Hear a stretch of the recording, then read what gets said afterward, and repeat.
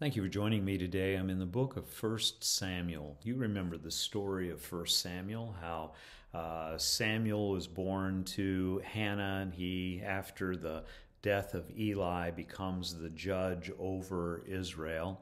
And this particular story takes place when Samuel is old. We don't read a whole lot about the intervening years. We read about Samuel's birth in chapter 2, and by the time we're in chapter 8, it says here that Samuel is old, that his sons don't follow the Lord, and they're corrupt and they struggle. And so the people come to Samuel, and they say, "Give us a king." This is in verse 5 of 1 Samuel 8. And it says, they said to him, these are the elders of Israel, "Behold, you are old, and your sons do not walk in your ways.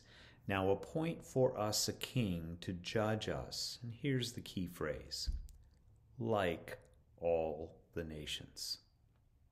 There is something within the hearts of men, not just in our day and not just in the time of Samuel, but it's just something that is pervasive in the hearts of men, that we want to be like everybody else.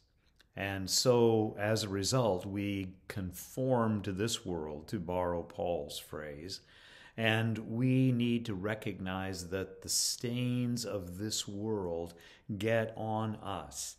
Now, this particular idea of providing a king for Israel was disagreeable to Samuel. He didn't want that particular thing to happen. But the people didn't know what else to do, because normally in that particular day there would be a succession within the family. The sons of the father then would take over that particular role, and Samuel's sons were corrupt. So what was going to happen to the nation? And so in some ways it seemed the right thing to do. But what oftentimes happens is that there is a way that seems right to a man, Proverbs says, but the end thereof is the way of death. And Samuel understood that this was going to be a problem for the people long term. That's why he was a prophet. But God gave in to the request of these people, and they did have a king. And of course, the first king was Saul, who was one of those corrupt officials. He was apparently a very good administrator, because he built the nation of Israel soundly, but he was not necessarily a godly man. And so his successor was David, and we know the stories after that.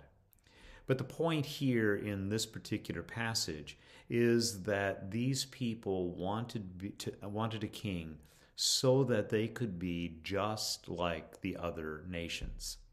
And very often that's what happens with us. We remember those days when we were developing, when we were young, and all we wanted was just to blend in and to be like everybody else.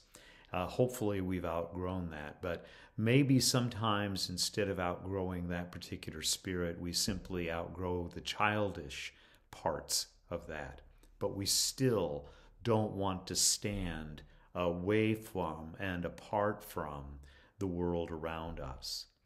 The Apostle Peter will later call us a peculiar people, but yet we don't want to be peculiar to the world. We want to blend in. I stop and think about the people that God used down through the years for his glory. People like Elijah, and he was a wild kind of looking kind of man. John the Baptist was similar to that. Amos the prophet was someone similar to that. Yes, God used some that did blend in, but he used some of these that were peculiar, that were odd looking to the world around us. You can meditate on the prophet Jonah sometime and imagine how he must have looked after spending 3 days and nights in the belly of the fish as he went into the city of Nineveh. God uses peculiar people. And that's why when he brings us through conversion to himself, he tells us Don't be conformed to this world, but be transformed by the renewing of your mind.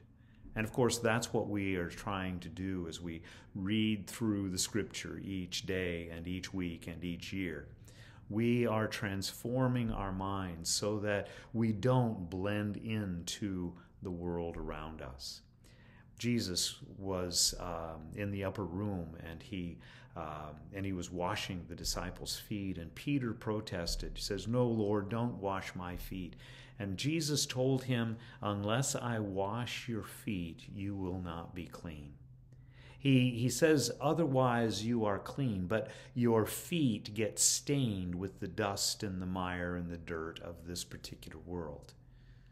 And that's an illustration of what happens for you and me who are in this world. We're to be in this world, but not of this world. We are not to be like everyone else. We're to be peculiar, different, standing firmly for Him. Father, help us to be those people who stand for you in the midst of an ungodly generation. Help us to not disdain the nickname that we are Christians. Help us not to disdain the name of Jesus, not to be embarrassed or ashamed, but grant to us the grace to serve you faithfully and truly before a watching world. In Jesus' name, amen. God bless you. Have a great day now.